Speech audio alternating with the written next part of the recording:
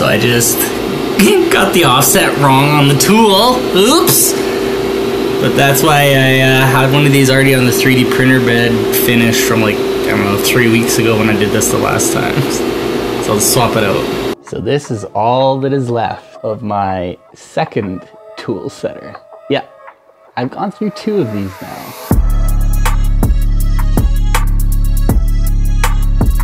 I'm super disappointed that I did this, but when I crushed the first one, I 3D printed this one because I knew that I am an idiot and I will crush another one. So this right here is the only piece that keeps surviving. The top little platter though, the top little platter, plate or whatever, took a beating again this round. It took a beating this round. The carbide tip on the mill drill that I'm using as a chamfer chipped off inside of it. I don't really use that tip because it's chamfer, so no worries there. So I threw her in the lathe, flattened her off again. This is the center post out of the tool setter. So that's where the platter fits on top of. The probing post has 3 brass or metal contacts embedded into it. It needs to be plastic because of the way the switch works in the probe. I don't know why you keep focusing on the garbage. Get the garbage out of here. So the center post is the switch contacts or part of the switch assembly. What it does is it sits in the, wrong way. What it does is it goes inside of this guy, and in between these ball pits is where this contact's going to sit. What it does is it bridges between these 2 balls and completes the electrical connection so that it can go around to this one. So it can go around to this one, and then right here is where I'm going to split the contacts, so then it becomes 6 series contacts all in a row, so that if you break any one of them by moving the probe, the electrical connection is broken, which is why it works so beautifully and why such small movements cause it to be tripped. The piece that was in there originally was a printed PCB. It was a little flimsy though, and also I knew if I was gonna keep busting these that I needed to come up with a way to repair them. What I came up with is you can get this foil tape at Home Depot and Lowe's and Rona and I don't know, wherever else. And this stuff's great. I don't have a roll of it right now in front of me, but it just comes on a big roll like duct tape. I use it all over the place, such as sealing up the seams on my ducting for the front of my car to keep everything nice and cool. And this is held up to all kinds of weather. When it came to the probe, I was thinking coolants and things are probably just as harsh as road salts and chemicals, so it'll probably stand the test of time, and lots of wiring is aluminum. And it makes it easy because then all you need is a little X-Acto knife to cut it. So then all I did is ripped off a little piece. There we go. Right, so then you get this little foil tape.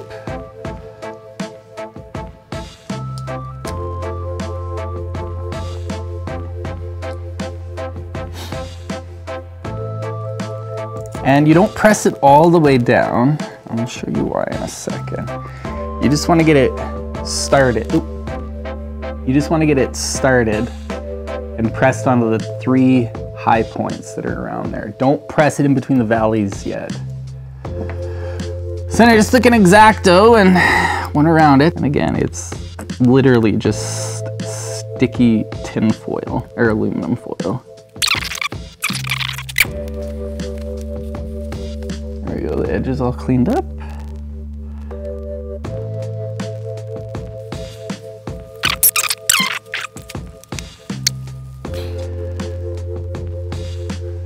So then, in between the balls, so this is where the balls are, you can kind of see where, well, you remember where they went.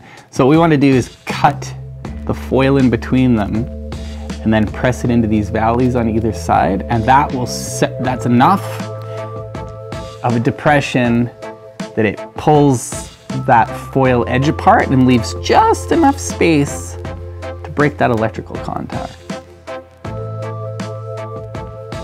Okay, so you just 1. Cut 2. Cut 3. So now that it's cut, all you do is just push it into the corner. And you can see right there that it's split it. So go all the way around and do that. Push them into the corner, like so. The key is that cut that's in between each of those contacts. So now when I put a ball in each one, what it does is it connects. Put a ball here and a ball here, and then when the post is in there like that, it's gonna connect between the balls, which completes the electrical connection. Like this one that I already have made, because I wasn't planning on shooting a video. But then last night when I was repairing it, I lost that one ball there. And then today, someone was asking me if I was dead on the channel. So I was like, I better make a video. So they were brass balls in there, but the coolant is like corroding them, or maybe they were corroded from sitting there forever. So these stainless steel balls are a bit better corrosion wise. But I actually think I'm gonna swap all the brass balls out. You need these 1/8 balls. The 1/8 little brass thing you can find, like these, you can find at the hobby shop and saw them down pretty easily to size. These 1/8 balls though were really hard to find. Turns out mountain bike stores. I don't know, do the derailleur systems have little balls in them? I'm not sure, but cheap. I kind of want to use this one because it's nicer looking. Oh, you can't because you were just showing. So now what you do is you put the little balls into the depressions for the balls, like that. See? So the foil makes the connection between the balls, and the post goes in the center like that. Where I lost the ball last night. The center post makes the connection. So right now we've got series connections going all the way around, and I want to put a wire in on one side and a wire in on the other. So I need to break the last piece of foil right in between these two screw holes.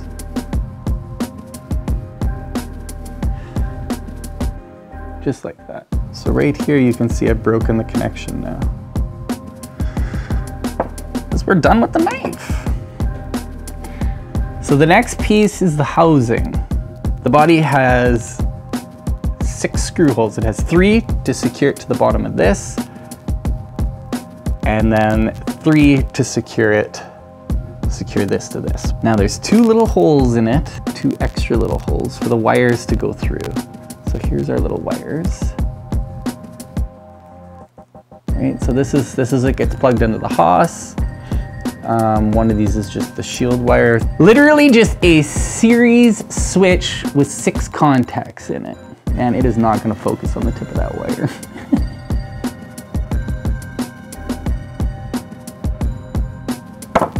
There you go, just like that. Those 2 little wires going through the holes. You wanna line them up with the same side that's got the split in it. So what I like to do is just bend the electrical or the bare metal part of the wire out of the way. Press this down.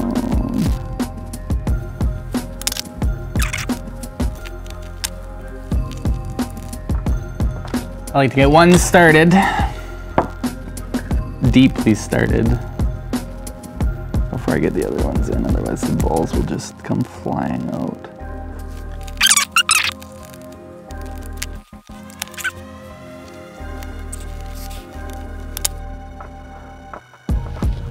Okay, so now that they're started, so the balls won't fall out. So you can see here where the wires are sticking out. This is where the split was, so that the connection goes all the way around from this wire around to this one through all 6 contacts. Now the wires need to be pressed between this piece and this piece so that they get a good contact to that aluminum foil. Sounds tricky, but is ridiculously easy because of the way we did it. And then with it kind of sandwiched together, torque up the screws. Not too tight, it is 3D printed after all. There you go, that's the body rebuilt. And I don't know if you're gonna be able to see in between there. So the balls are all captured in there by the sandwiching action of these two. And same thing with the electrical contact. Because those barrel wires are sandwiched on both sides of that electrical break, it makes it one big. It makes it a bunch of series contacts inside, which is why the probe works the way it does. Smart little system. I love this little probe. Especially now that I have a 3D printed one. Okay, so now this piece needs to go in and it needs to be pushed into those contacts. So in the back side of it, there's a small recessed hole or a spring. Now these just come out of pens. Just like, you got a pen, steal the spring, right? So then you push it into that without losing it. The boss is not that deep either. So there you go. Got our little spring dangler in there now. So inside, it just goes down. It's a little tricky to get it around that wire though. There, boom. As you snake it past those little wires, it sits in there just nice. Oh, look at that. Already back to probing. Probing nothing yet in my mind, because I know we're almost done and I'm excited because my probe's been out of commission for a few hours now. Okay, and then all it is to finish it off is just bolting the base back on. You probably could make one of these. These are not that complicated. You just need those set screws and then the post that's still on the machine.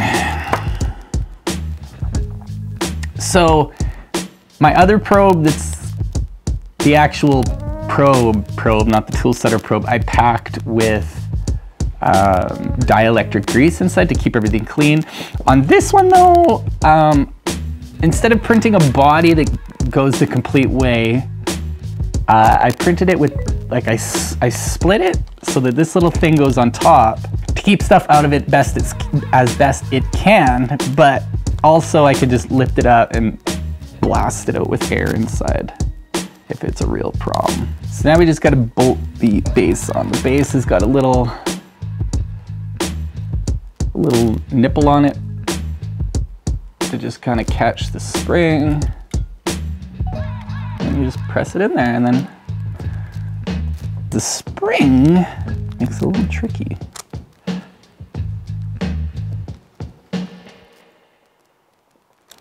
God, 3D printed threads, be careful. I mean, it's just a tool setter. It does not need to be torqued crazily. It's got more than enough rigidity for the tiny little spring that's in. Well, you saw the spring that was in there. There's no need for crazy amounts of pressure keeping everything together. Oh yeah, it's plenty tight. There you go. Tool setter. Back and commit. Oh, no. I guess that finishes it off.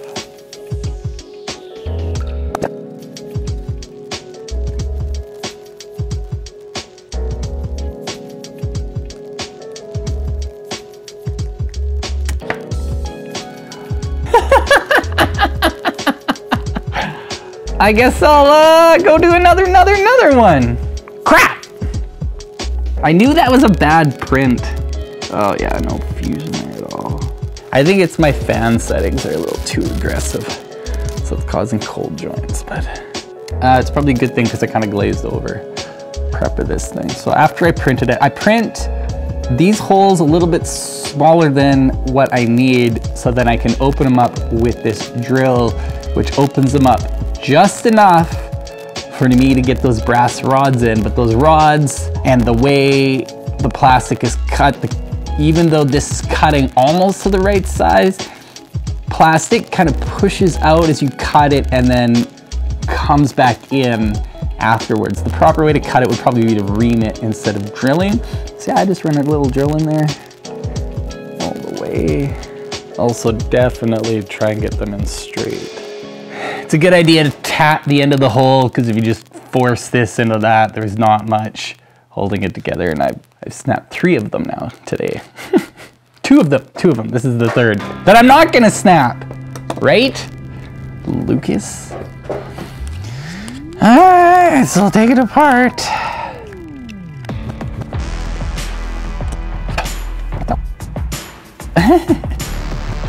This part is not fun. Because you need that interference fit to keep them straight on the balls, which keeps everything straight, which keeps everything straight, which keeps everything straight, right? So, I don't know, it's a little tight to the one side. I don't know if you can see that, but it's still breaking contact, which is good, so I think it's fine. We'll run with it. Let's just see what she does. Okay, this time hopefully you don't tear it apart and you monster torque it on there. There you go. Back in business. Boop, boop, boop, boop, boop, boop, boop, boop, boop. That's it, that's the probe. So I guess now we should verify that it works. What we're looking for is this skip signal here to change. Oh! When you well, okay, so as soon as you plug it in, it should go to 0, I guess, would tell you that it's working. Right? Oh yeah! There you go. There you go. Hey! Confirmed working. Hey! 3D printed for the win! Alright, well I'm gonna get this thing back to the machine, get it all, I don't know, did you call that tramming it in when you make the top surface of this parallel with the table travel?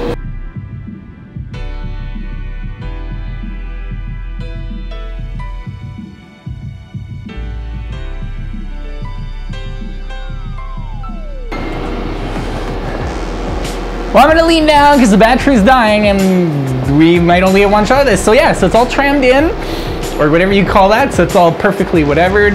I'm going to take the other probe it in, so the G59 is exactly where it needs to be, and then I'll probe in the height because that also needs to be put back in. And then that's all set, and then good to move forward. And I'll continue talking about this because that's what I was talking about when I busted my tool setters. So I'm not even sure which order these videos are going to be in, but they're both coming out. So you better like, comment, and subscribe. Yeah, anyways, that's it. Have a good day. See you later.